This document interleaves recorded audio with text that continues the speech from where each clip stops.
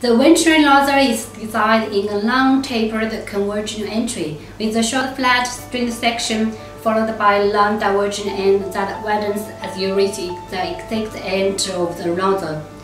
Venturi nozzles are ideal for great production when blasting large surfaces. And the double Venturi nozzle style you can sort of as two parts of nozzles in series with a gap and holes between another insertion of atmosphere and into the downstream segment of the nozzle. The exit end is also wider than the standard Venturi blast nozzle. Both modifications are made to increase the size of the blast pattern and minimize the loss of abrasive velocity. If you want to know more about abrasive blasting nozzles, welcome to visit our website.